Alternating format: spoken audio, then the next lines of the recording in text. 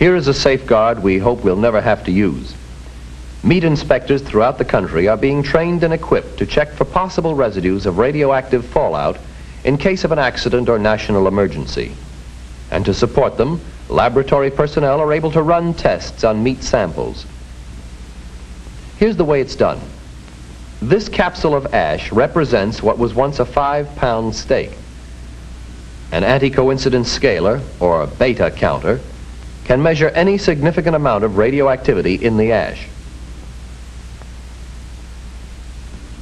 This is the kind of intensive laboratory testing that supports the meat inspector and affords you unseen protection.